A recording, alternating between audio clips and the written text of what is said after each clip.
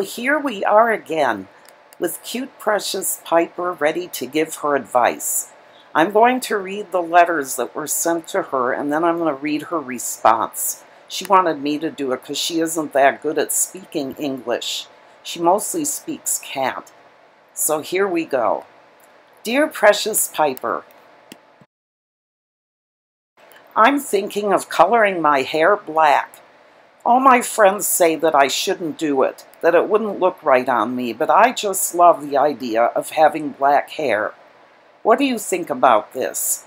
Signed, Black Hair at Heart. And here is Piper's response to that. She says, Dear Black Hair at Heart, I am pleased to know that you think that black hair is such a beautiful color, considering that's what color my hair is, and what could be more beautiful than that? But I will say that if I was a calico cat, or if I was a white cat, I'd be just as glad to have that color. So I think that you should just go with whatever color you like, and don't let anyone feel like you're supposed to have some other color. Just pick the one you like best. But as for me, I got that color from birth. Okay, that seems like a pretty good response. Okay, I have another letter here. It says, Dear Precious Piper, I have this beautiful fur coat, and I was wanting to clean it. Someone said that I should wash it, but another person said it needs to be dry cleaned.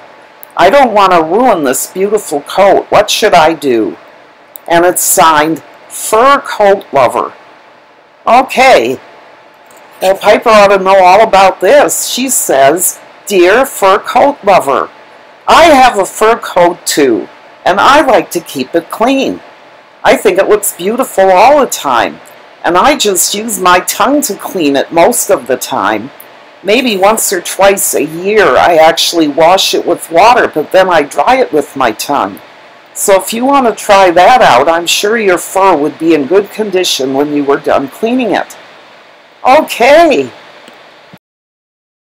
This next letter says, Dear Precious Piper, I want to be popular amongst my group of friends.